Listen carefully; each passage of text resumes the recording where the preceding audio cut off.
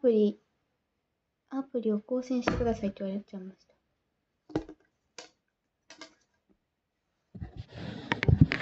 だから、めっちゃギリギリ。これ30分からになってましたか？私、配信始めた途端、配信始めた瞬間に30分になったんですよ。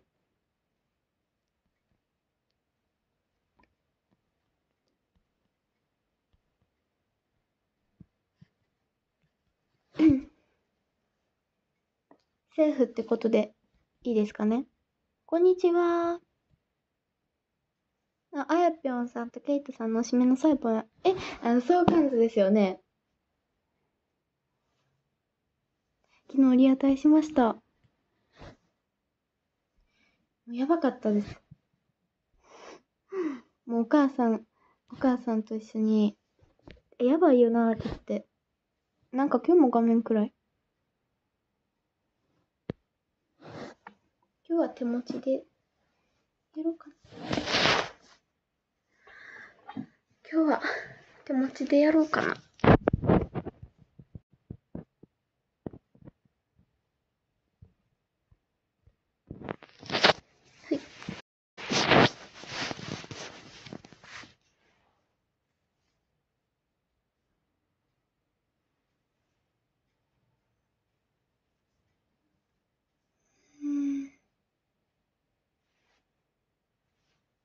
い。よし。これどこが更新されたんやろう。どこが更新されたか分かる人いますか？はい。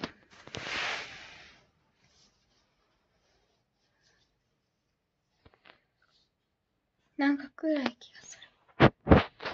ないか。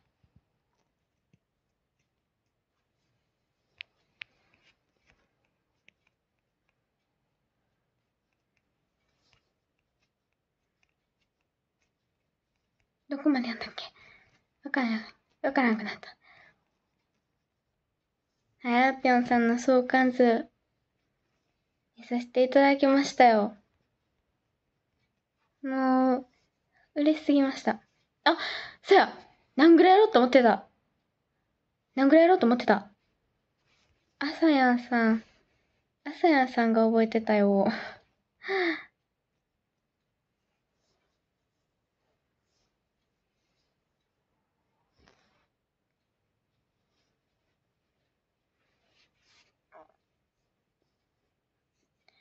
サイポンめっちゃ久しぶりだ。握手会とお渡し会どうでしたか？もうめっちゃ楽しかったです。初めてなので、お渡し会と握手も、なんか、慣れてなくて、握手あんないっぱいした日初めてすぎて、なんか、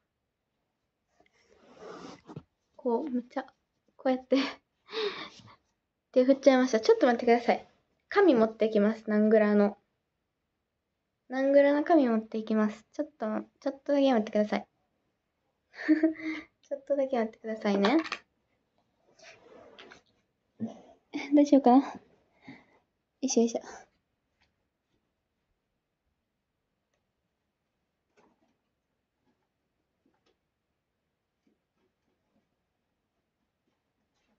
待って。わかった。も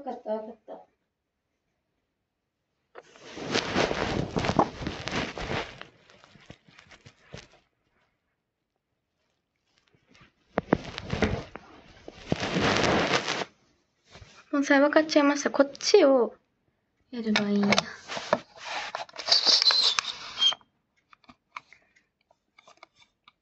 よーし。オッケー。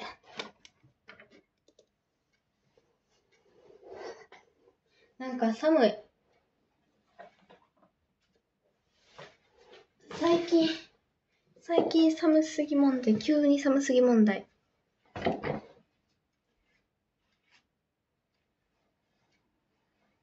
神はどこ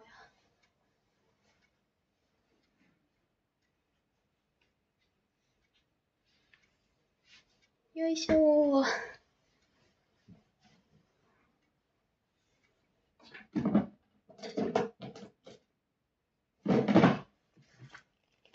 こっちかな、スケッチブックは。はい、お待たせしました。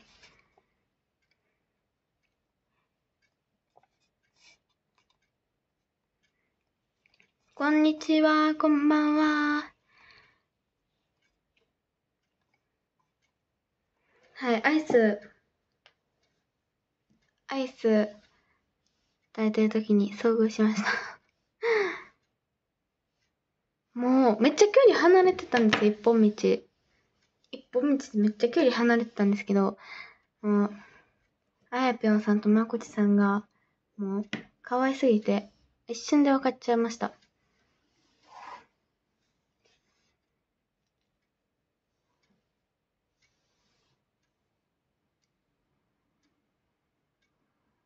はい。ついにサイポンがあやぴょんさんに見つかってしまった。あやぴょんさんの目が関係割り狙ってますって言ってましたね。狙ってください。狙ってください。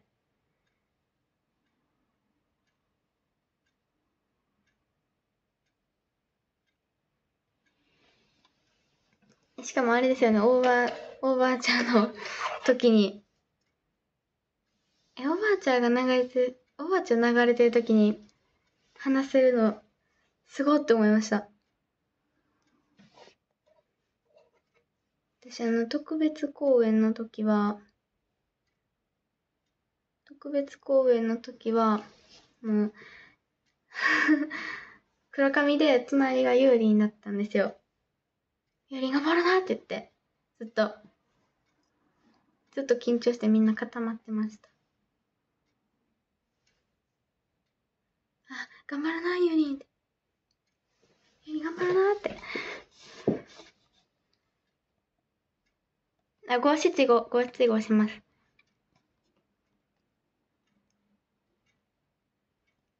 ちょっと待って、サイポンのワードセンスいきたい。ワードセンス、ないっす。私、俳句なんて、できないですからね。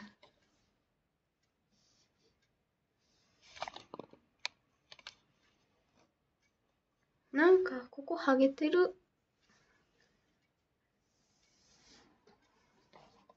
と髪の毛下ろしてごまかしますね。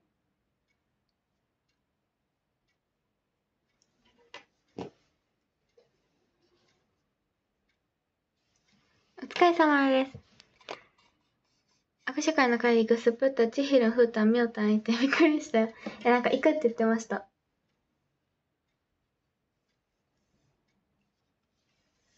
あ、やばい。癖ついてる。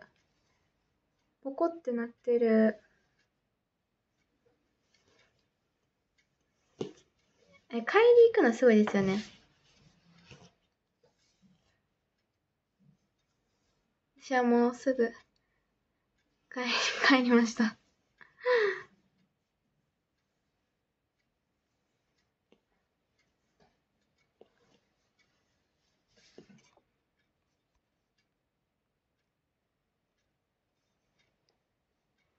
握手会で、安倍さんが可愛いって言ってたよ。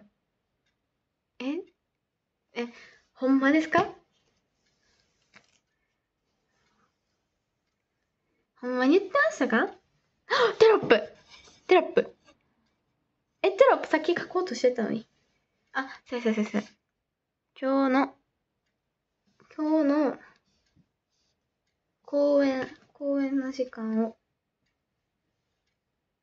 調べます。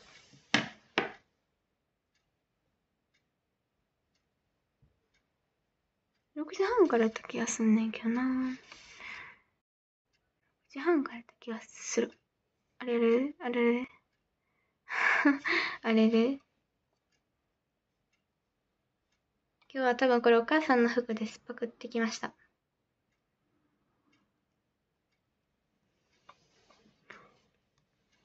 そや、ナングラ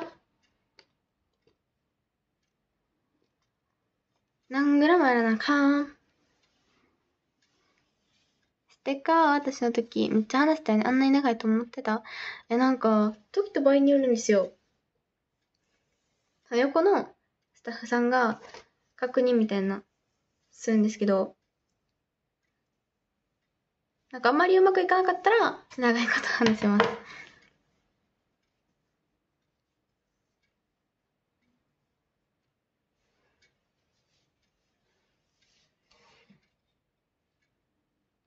身長測定見ましたか？なんかユーリンに抜かされててびっくり。もうユーリン見下しとったのに。ごめんな、ユーリンめっちゃ見下しとった。今日めちゃくちゃ寒いです。雨も降っとうから。なんか、そのステッカー渡しの時はなんか早い時もあったし、長い時もありました。いい部屋だ。いい部屋？なんか、いい部屋。唇の色ないですね。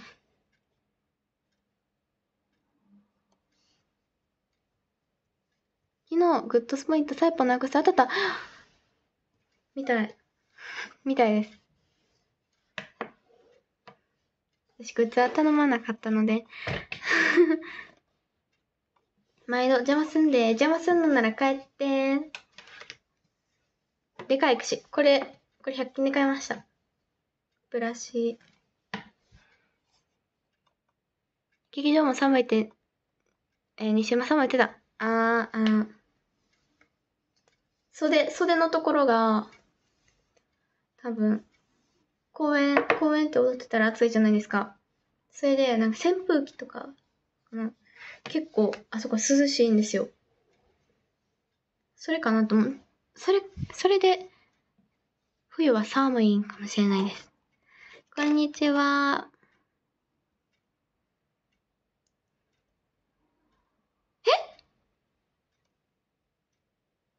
待って。なんか、熊が泳いでる。熊が泳いでる。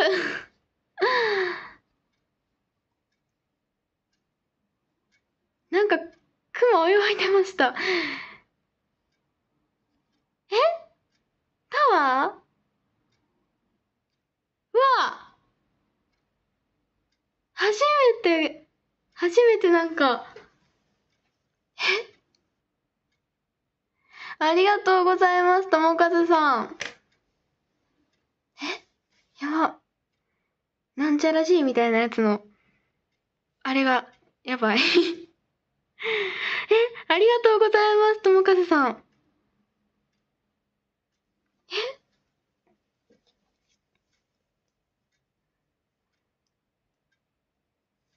すごい。なんか、すごっ。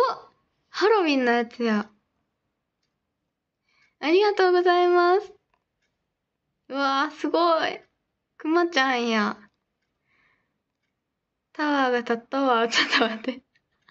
タワーが立ったわ。おもろい。うわー。ありがとうございます。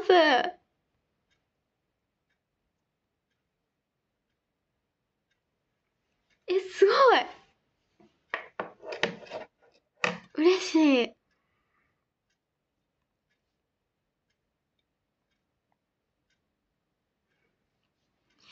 すごい。びっくりした。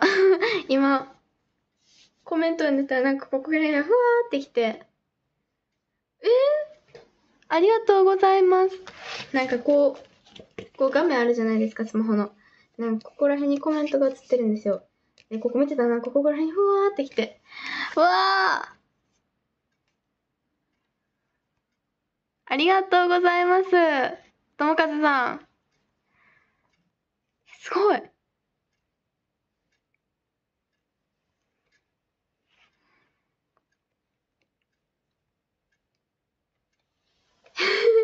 ありがとうございます。じゃあちょっとさっきのコメント言います。チヒルの配信、ダジャレで年中寒いから。じゃあチヒルにチクっときますね。はやとみさんのコメント。今日久しぶりにテレビのインタビュー受けた。うわ！見たいです。どういうインタビューですか？最近寒いですね、みたいな。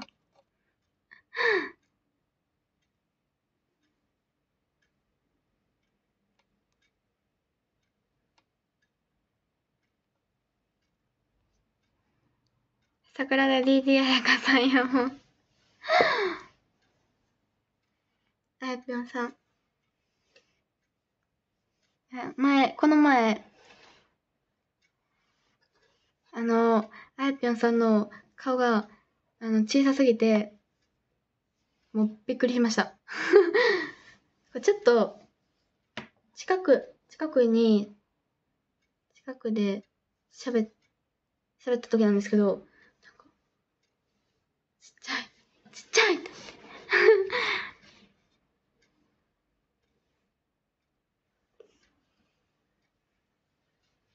サイポン見てると、小畑さんと同じ匂いがするんだね。同じ匂いしますか？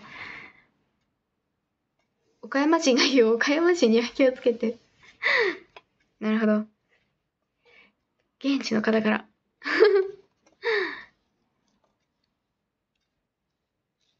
こんにちは。ケイトさんはいいけど、あやぴょんさんはいつでも逃げれる準備はしといて。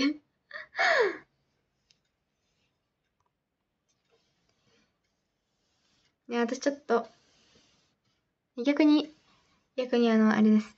捕まりに行きたいです。私足遅いので、一瞬で捕まる自信があります。はい。一瞬で捕まる自信しかないです。はい、ハロウィン関連の575です。食べられんペペロンチーノニンニクや。これハロウィンですか？ハロウィンですか？ハロウィンも三色団子は欠かせない。アジ余り一文字くらいのな。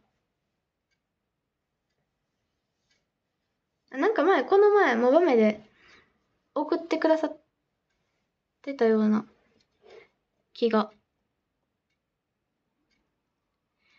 サエポンは、冴えてるよ、冴えてるよ、冴えている。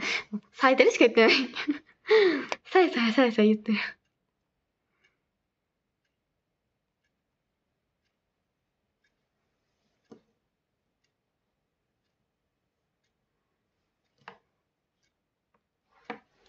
サイポンがハンター、あやぴょんさんに見つかったサイポン逃げて。いや、私も一応ハンター一族ですから。サイポンは冴えてるようで冴えている。冴えてるしか言ってないですね。今日もいちいちかわいいサイポンさん残業中なので、残念ながら今日は欠席させていただきます。コニタンさん、ちょっとだけ来てくれてありがとうございます。残業頑張ってください。今日もキャッチフレーズ、はい、いきますね。本日一発目のキャッチフレーズ。はい。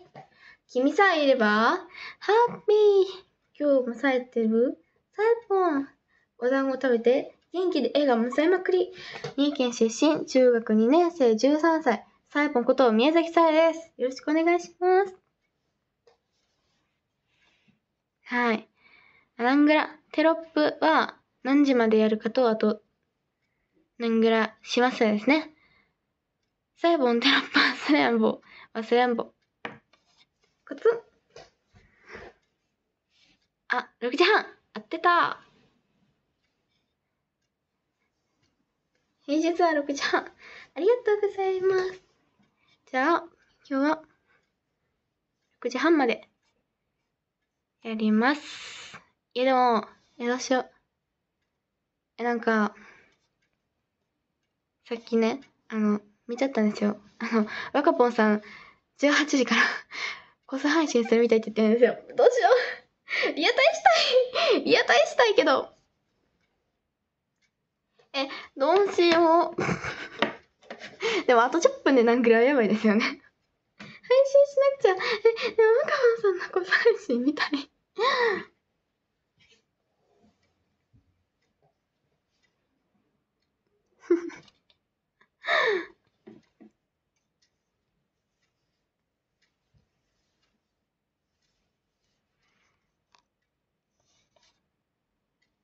今日はじゃあ6時半まで配信します。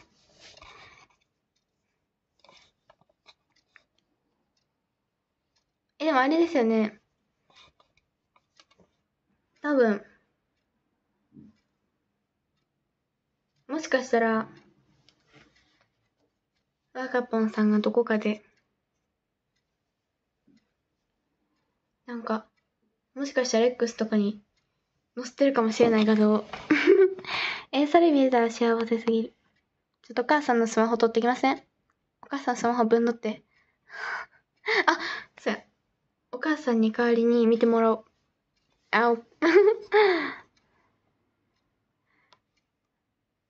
配信します。びっくりマーク。あと、グラも。ラララララも。間違えた。グラも。間違えた。間違えた。間違えた。間違えた。間違えた。間違えた。よし、いけた。どうしよっかな。今日の絵文字は、じゃあ、猫ちゃんにしようかな。猫ちゃん。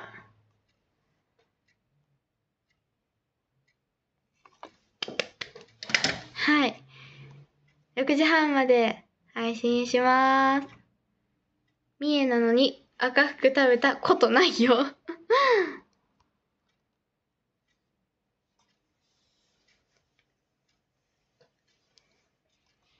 私も、そうなんですよ。お渡し会の時の隣のスタッフさんに、なんか、赤服食べたことないみたいな話しました。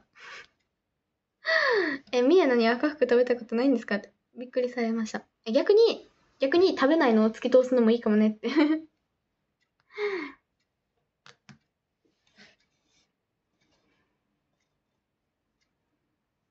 昨日グッドスプリッターサイポーなくしただった。なくした。私もあれです。チェキ生の初グッズのなくしたをありますよ、ちゃんと。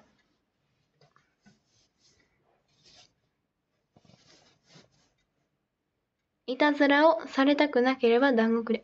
すごい。ちょっと書いていかないと忘れる。絶対忘れる。一旦コメントを今の時点まで読みたいです。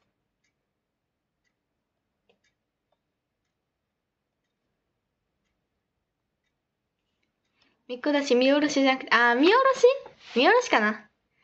でも私の方が身長高いからっていう感じもありますから。私の方が身長高いねんごめん、ユーリンって感じだったんですけど、あれって感じです。ユーリに負けないで。負けないですよ。まだ中2なので、全然伸びしろあります。伸びしろ全然ありますから。雨降ってたら寒いですよね。ユーリにまた抜かれたの？いや。前は勝ってると思ってたんですよ。はい。愛用武田さんの配信に帰らないで。素直や。さやぽん、今日も髪型におかもかわいい。ありがとうございます。大体配信やったらロロしてるかもしれないです。はい、タワーです。くまちゃんですよね。今も、ここにいます。なで。くまちゃんなで。すごい。ほんまに、大興奮。タワー1万円？やば。通常配信でくまさんすごい。そうですよね。びっくりしたわ。ほんまにびっくりしたわですよ。こんにちは。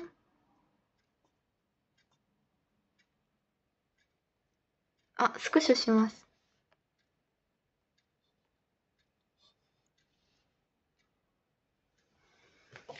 はい、チーズ。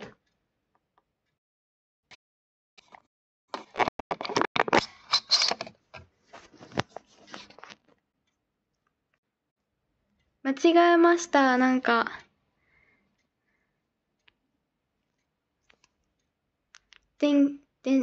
スマホ切っちゃいました。はい、チーズ。はい、チーズ。パシャリ。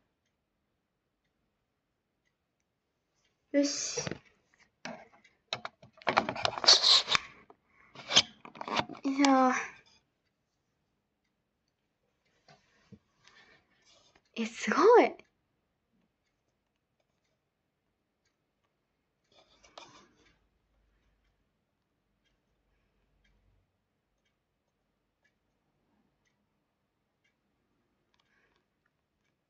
小学生以外にテレビに映っちゃう。うわ、すごい。インタビュー。どうですか？どうですか？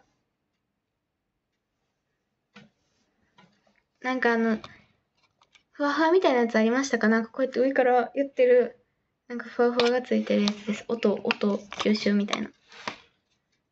マイクになんかふわふわついてるやつ。桜田さん、平山さん見てると、ここが過ぎ電気法がおかしくなるね。本当に。しかも、お二人とも身長が高いからもう余計に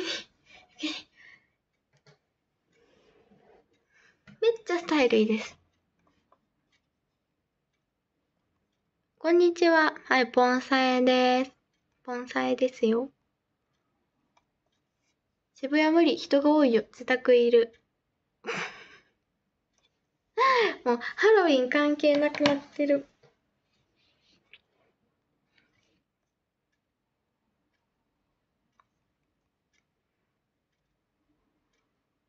同時視聴、なるほど。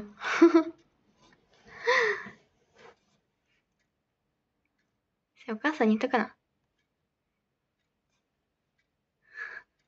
別の端末ない？別の端末あるんですけど、充電ないかもしれないですね。ちょっと急いで充電しようかな。お母さん、もしこの配信見てたら、6時から若ぽんさんが、コスプレ配信でしたっけ？コスプレ配信するらしいから、お母さんもしこの配信見てたら、ちょっとスクショして。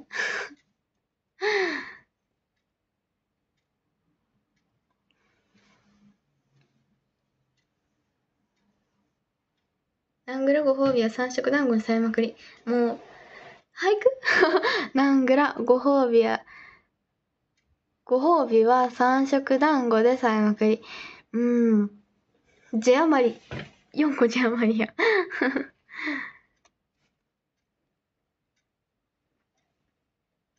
とりあえずハロウィン入れとけば、季節のハロウィンの課題をクリア。なるほど。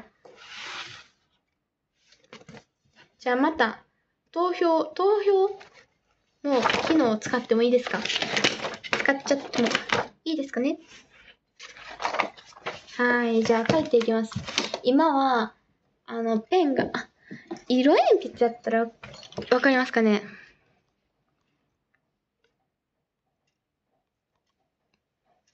ママのスマホ借りてくる。どんどんだな。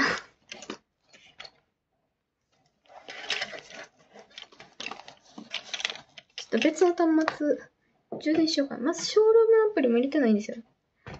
使ってなさすぎて。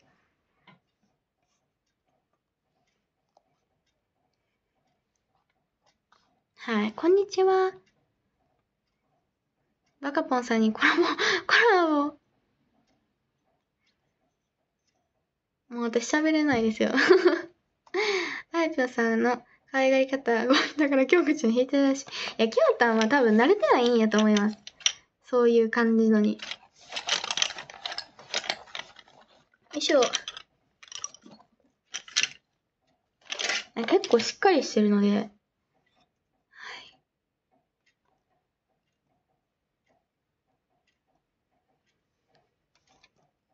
若ぽんさんのショールーム始まったそうです。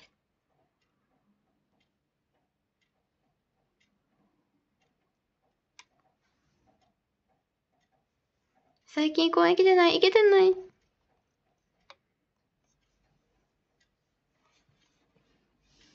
めっちゃ間違う。もう前もなんかめっちゃありましたよね、そういう時。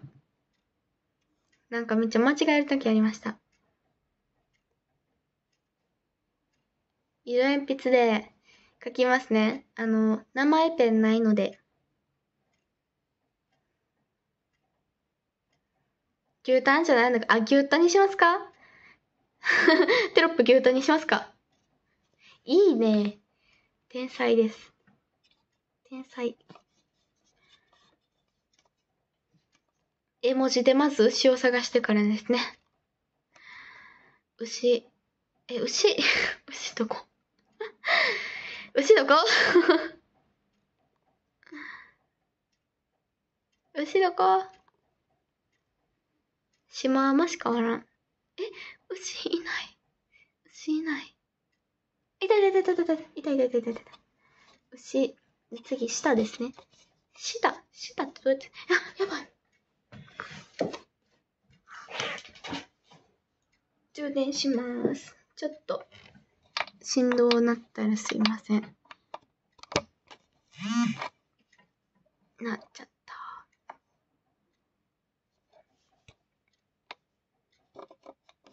南部で下を探さないと。ありました。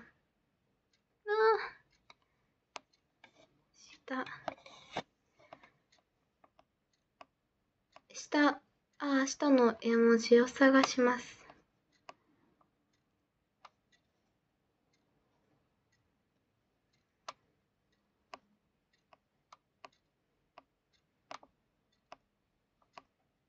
ない。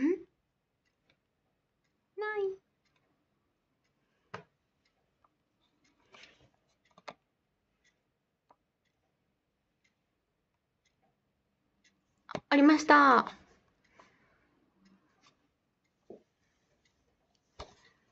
ポンサー吸いまくってるやん。お菓子より三色団子が新ハロウィン。あ、なるほど。やっぱ団子入れますか？団子入れちゃいますか？仮装よりソーラン節でさえわかり。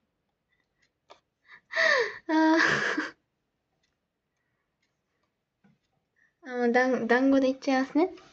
三色団子、ご褒美は三色団子で、赤く難波で買って帰った。赤く難波であるんですか？ハロウィンで三色団子もありかもね。新しいハロウィンですね。なるほど。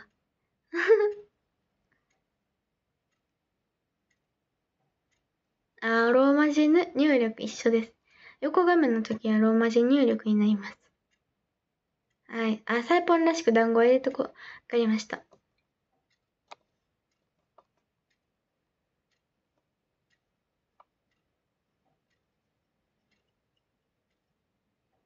ハロウィンはお団子欲しいお菓子より。やっぱ団子ですね。団子は入れましょう。理想の身長 ?165 です。165。160くらい。人によって雲の位置が違うね。なるほど。なるほど。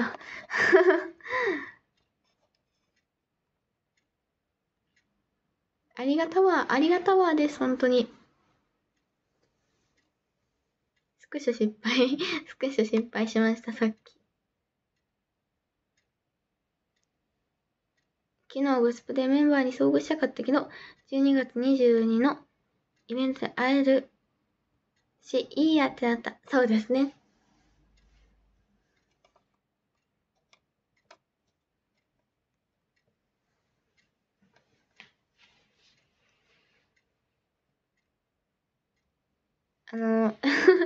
サイン書くときめっちゃ緊張しました。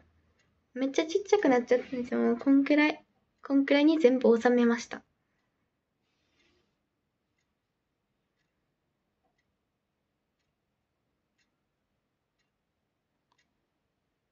今帰ってきた。もう終わり。6時半までします、今日は。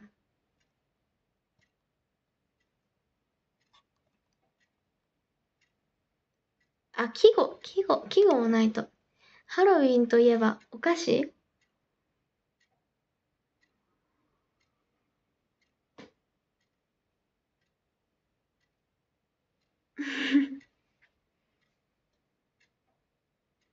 ハロウィンなのかどっちやの？いや、私ハロウィンやと思ってました。伸ばし棒ない方やと思ってました。お、かぼちゃが降ってきた。かぼちゃが降ってきた。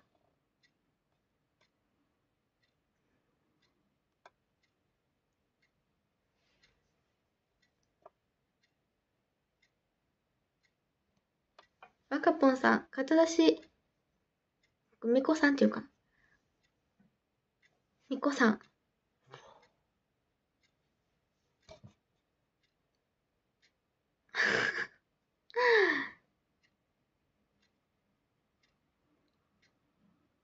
みこさん。みこぽんさん。みこぽんさん。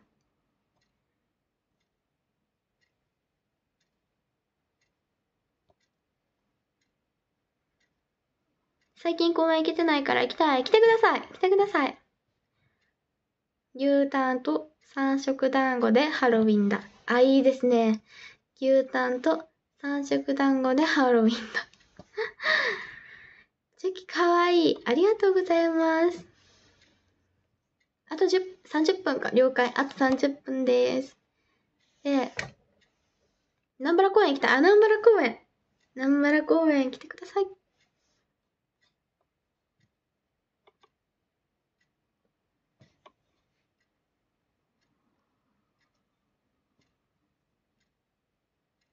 バババババ。牛って言った方が絵文字早い。確かに。めっちゃ絵文字一覧のとこから見てました。こんばんは。ベーで出る。あ、ベーで出るんですね。ベーロって言ってました。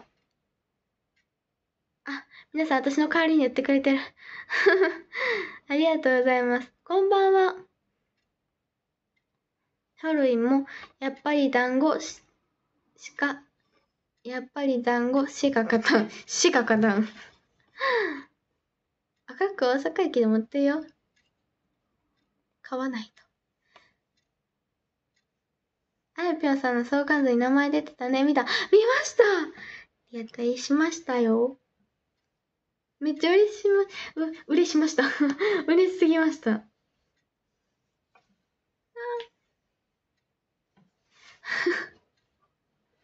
もう遭遇した時を覚えてます。いつもリュック反対に座ってるんですよ。電車乗るので。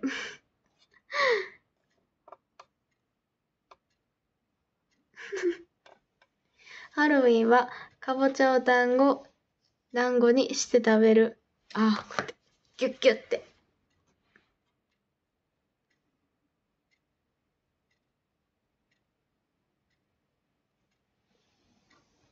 学習会の時、景品は確かに見たけど、めっちゃ可愛かったな。本当ですか？ありがとうございます。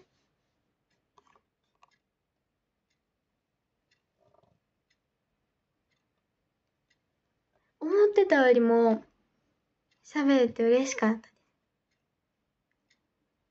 授業と授業の間に、これだ、かわいいや。かわいいや。ありがとうございます。ゆみさん。あ、ゆうりに言っときましたよ。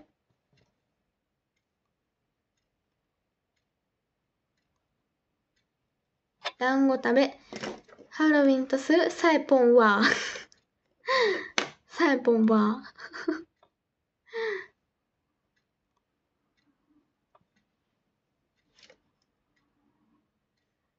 ちなみに、12月20日のイベントは別コンセプトの締め会に参加したい。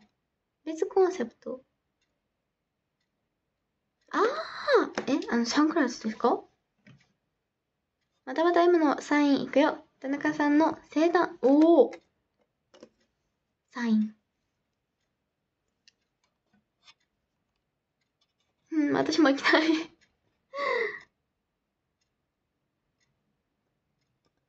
盆栽が南原ちゃんの時見に行ったよ。あ、本当ですか？南原ちゃん。もう、喫煙を間違えた。禁煙を喫煙って言ってしまったやつ。もし次南原ちゃんとできる機会が、いただいたら、絶対、禁煙って言いますから。はい。任せてください、次は。もうちょっとすでに危ないけど。はい、禁煙って言いますね。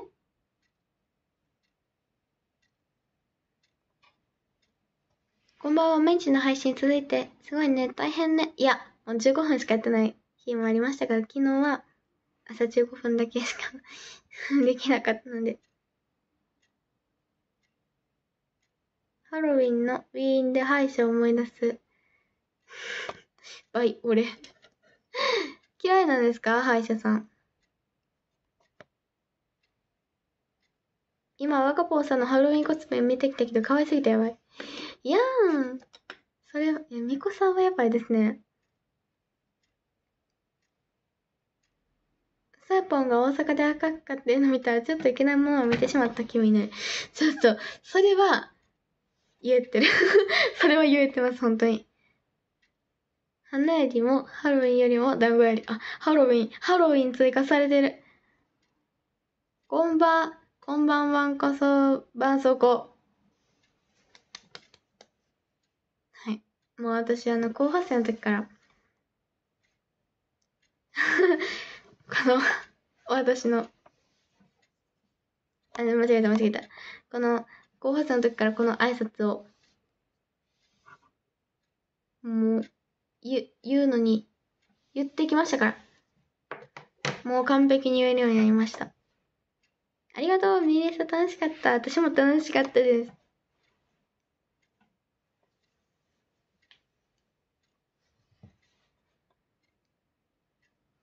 ステッカーもらうまでなみやかちゃんと、2分くらい話すの苦手だから逆に困った。2分も、多分、そうですね、スマホの調子によって違うんですね。スマホの調子って言うんですかね。わかんないんですけど。でも、波床と2分やったら一瞬ですから。しゅうさん、日曜は握手にお渡し会にありがとうございました。腕めっちゃ振ってませんでしたか？ブンブンブンってこうやって握って。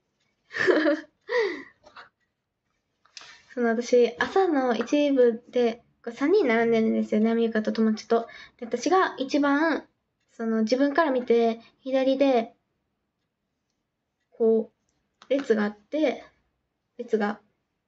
こうあって、で、3人いて、順番に握手していくんですよ。すごい。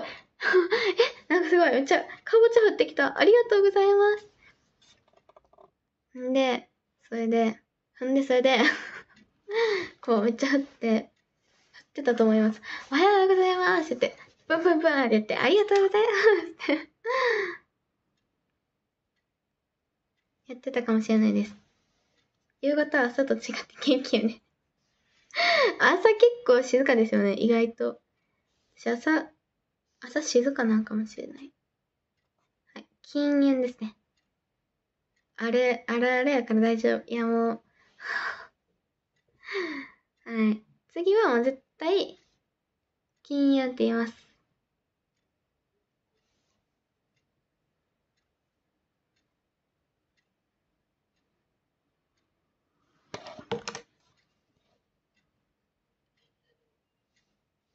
世代交代が M しかやってなくて、M は3回2回やってるよ。ついに270回目の入賞。やばーい。3回中2回言ってるってことですか？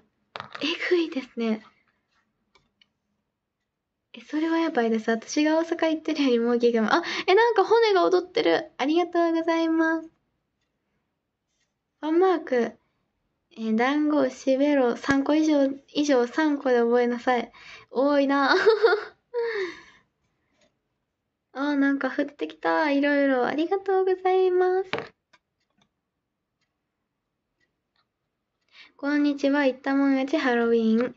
やばい。全然考えてない。考えましょう。すいません、ずっと。とりあ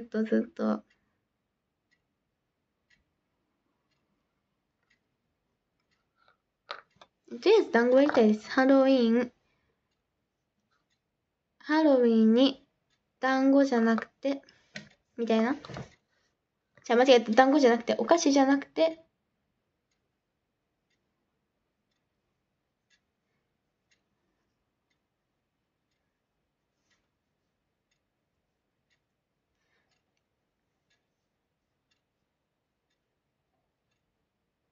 ハロウィンは、お菓子じゃなくて、いや、どうしよう。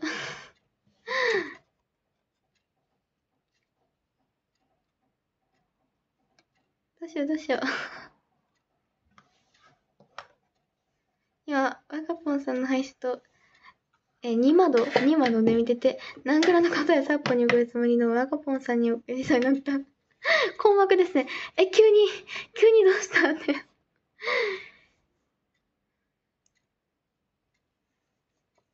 次の公式待ってないから立ってねってめっちゃ伝えた。立ってねってめっちゃ伝えたって言ってたよ。言われました。一発目に私のことをしてくださいって言いました。確かにソフトサイプの缶バッジ見せた時のノリって顔がめっちゃ可愛かった。なんか、びっくりしました。なんか、次の方とめっちゃ普通に見えちゃうので、ちょっと、どこ見とくか迷いました。キョロキョロしてたかもしれないです。ハロウィンは、あの子、ハッピーは来るかもね。いいですね。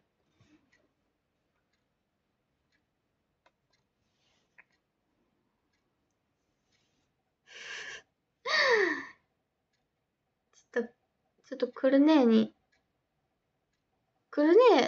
ぴったりですね。冴えてます。なぜなら団子を食べたから。もう季語が。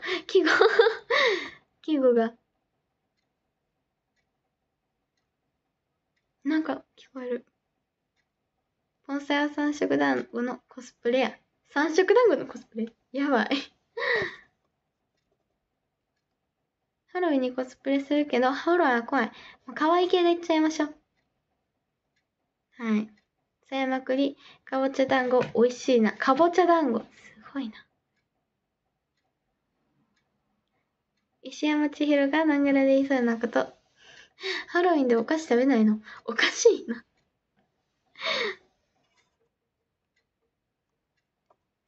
すごいな。どうしよう。気づいたらめっちゃ、やばい、時間が。ありがとうございます。教えてくださって。待って。一個思いつきました。一個ちょっと、皆さんのヒントで。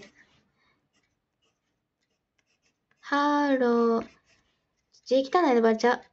ハロウィンは、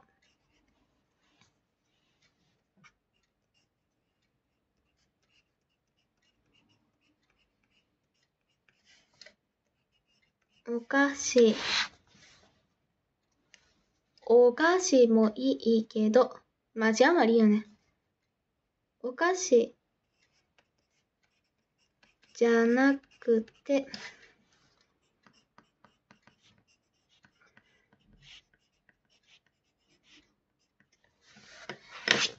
ハロウィンはお菓子じゃなくて団子やろ。お菓子もいいけど団子やろか。お菓子。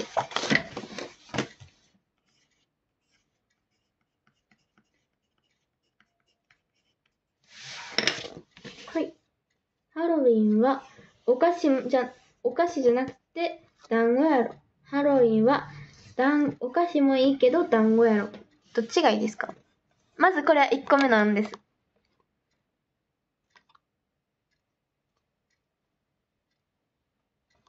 それでいいじゃん。いいですか？もう投票せんでもそれでいいや。本当ですか？やなくてもいいな。やなくて。確かに。NMB ですから。どうしよう。この4文字を守る。お菓子もいいけど、お菓子もリスペクト、尊重。けどもあるか。これを投票で決めたいな。これを投票で決めたいかも。この1番消して、1、2の3と、お菓子否定わかんですよね。私もお菓子大好きなので。ハロウィンは、お菓子、なんちゃらなんちゃら、団子やろ。1がお菓子もいいけど、2がお菓子やなくて、3はお菓子もええけど。お菓子もええけど。じゃあ、投票2分、時間とってもいいですか？はい。投票は学んだ2分くらいでやってみます。お願いします。投票ぜひお願いします。ほいっと。投票開始。よし。お願いします。22分。やばい。はい。ありがとうございます。意外と好評。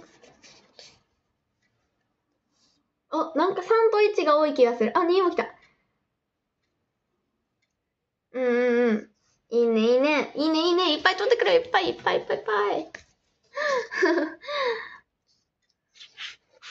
だんだんご。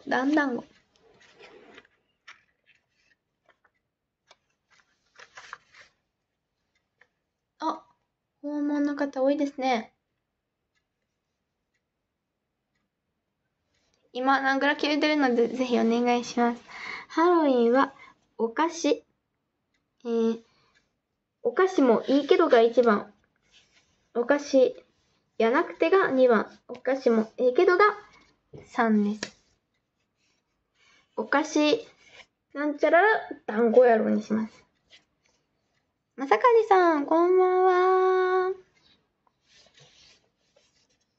NMB48 10期研究生のサイポンこと宮崎紗衣です。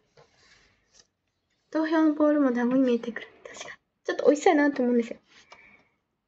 24分になったので、じゃあそろそろ、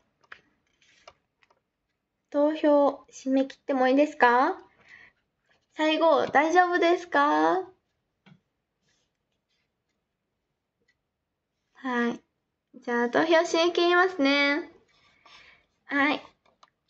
お時間でーす。1番が35.8%。で、2番が 34.7%。3番、間違えた。3番が 34.7%。2番のが、29.5% でした。ありがとうございます。じゃあ1番で決定です。皆さん、何グラありがとうございました。じゃあ清書しますね、清書。ちょっと後で清書します。今ネームペンがないので。ありがとうございました。投票終わりますね。あれ？投票終われてますか？投票終われてますか？はい、ありがとうございました。じゃあ決定です。で、多分ちょうど25分くらいなので、男女を読みさせていただきます。はい、牛タンタイム来ました。牛タンタイムします。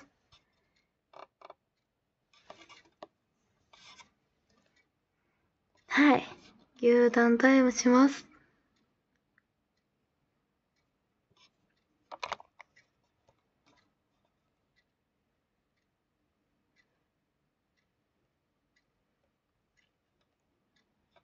はい、牛タンタイムします。はい。牛タン 13kg633 ありがとうございます。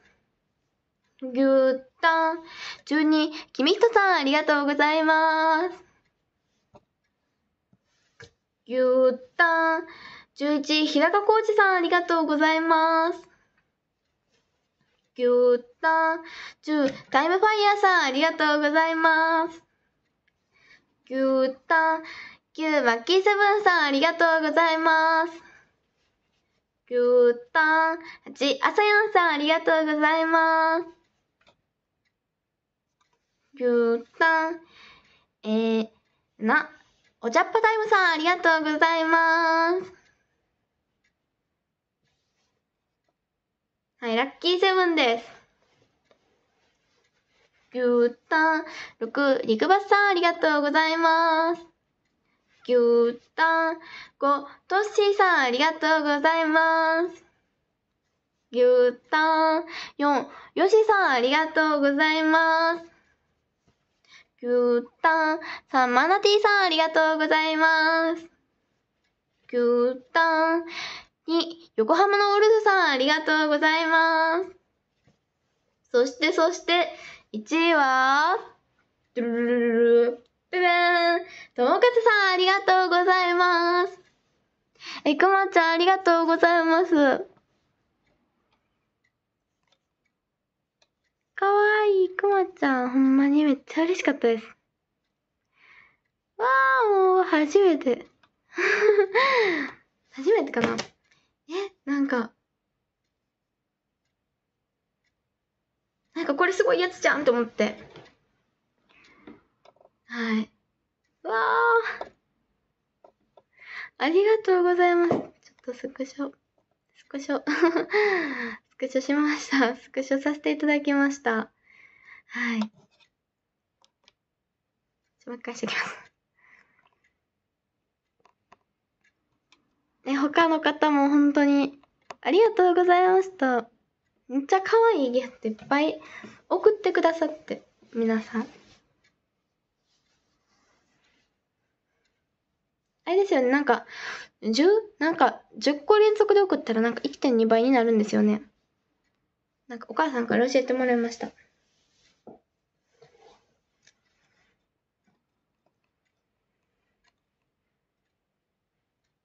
合ってますか？合ってますか？1.2 倍になるみたいな。を、聞いたんですけど。あ、そうなんや。ママ詳しい。本当に。お母さんの方が詳しい。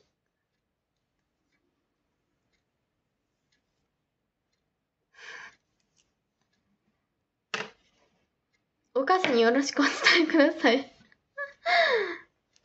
お母さん何でもできるやん。うわ。お母さん嬉しい。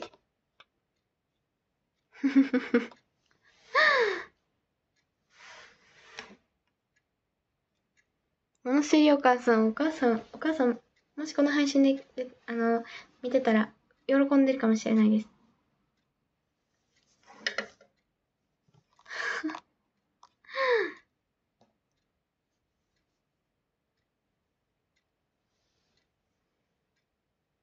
はい。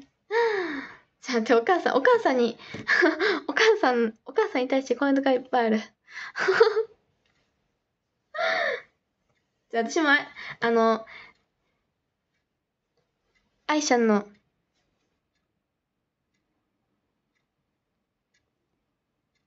お時間ですか？ほんまや。はい。じゃあ、ちょっと5分、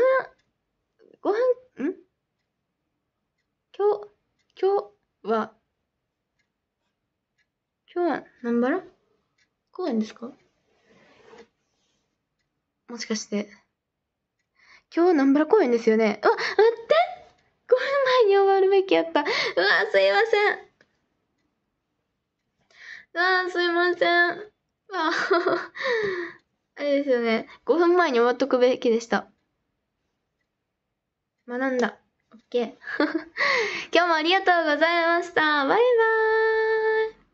バーイ。次はお母さんのペンライトくれたいです。アイシャンママみたいに。ありがとうございました。バイバーイ。またねー。バイバーイ。